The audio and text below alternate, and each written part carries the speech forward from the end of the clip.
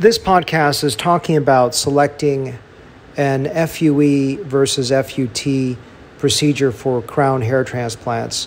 I thought about this topic because I'm actually going to be giving a couple lectures for a global hair summit on this topic, as well as for an advanced course in hair restoration for the ICHRS meeting that is virtual this year.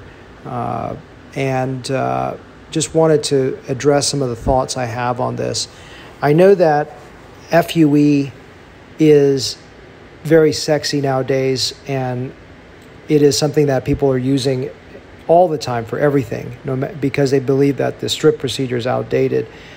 I'm actually today just finishing an FUE hair transplant in the crown. I just did one last week as well, so it's sort of on my mind. But I wanted to talk about when such a procedure would be indicated and when, in my opinion, it may not be.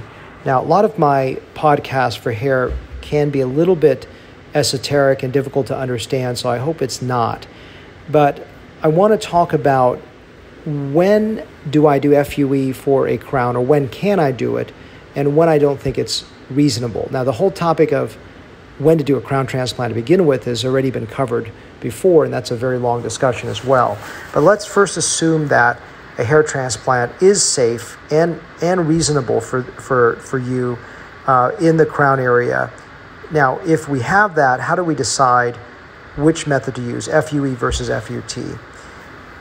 The FUE has a lot of benefit in the sense that you could potentially wear your hair super short and not see a scar that's visible, even though it is not scarless. You can have little tiny white dots. That's important to know that. But when you look at a crown, we talk about something called pi r squared, which is the surface area of a crown that needs to be transplanted. So when you look at that surface area, you need to be able to put enough grafts to make it look good. So once the radius doubles, so that radius becomes squared, your surface area quadruples, so it requires a lot of grafts. So when I do with a small to medium-sized crown, if I'm doing it either in isolation or with a limited front area, I can do FUE. But when it becomes a very large crown, you face two major problems. So the first I'm going to talk about is total donor capacity. So FUE takes a lot of hairs from the back of the head. If someone has poor to moderate density in the back side, you can get a lot more hairs with a FUT or strip procedure than with an FUE procedure. But if someone has very high density, and the crown is not too large, oftentimes you still can get enough to do the crown well. But you don't want to burn out all the hair grafts in the back to do the crown. So I'm always thinking about not only how many grafts is going to take me to do the crown, but will I have enough grafts to come back and do the crown again, because the crown can expand over time, especially if you're younger. So that's another variable. So there are a ton of variables in my head when I do a crown transplant. Not only will I be able to cover it in this current session, but also enough for future hair loss. So total donor capacity is a subject which means how many donor hairs do I have for current and future problems in your lifetime, projecting forward. Now, of course, you don't have an accurate assessment because as, let's say, the crown gets larger, your total donor capacity reduces. So even if I look at that number of hairs in your in your donor area, it does change over your lifetime. So I have to predict that as well. So there are a lot of variables here.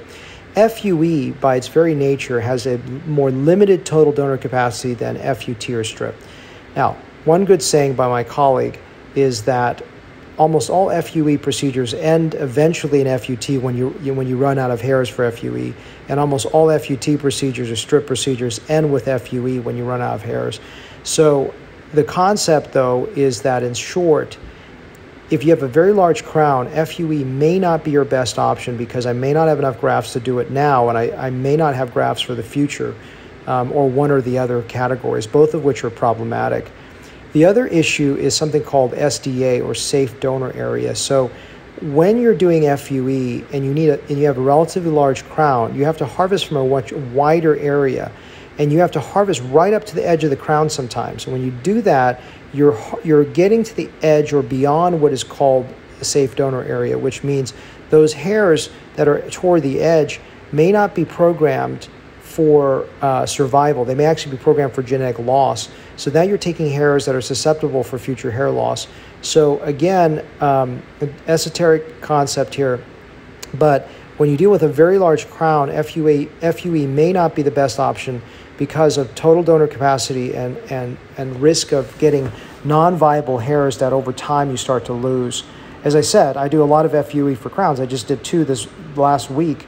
So it's not as if I believe that it's something unsafe or inappropriate, but you have to be very careful. If a lot of places out there only practice FUE, they don't do any FUT or strip, so they have to sell you the only surgery that's available. But even if you're, this is all based on if you're even a candidate to do this, because some people are just, I don't believe, safe to do crown transplants, or they are better off doing medical therapy alone. So the summary, to make it very simple, is that if your crown is small to medium, and I am not doing a massive number in the front of the hair where I'm going to be eating up a lot of grafts, FUE or FUT could be acceptable. If I have to do a lot of grafts in the front, or your crown is too large, I would most likely tell you that an FUT procedure would be better. Or we have to scale back the procedure, because a lot of people out there are salespeople. They try to sell you a surgery today. They don't care what your donor area looks like in 10 years.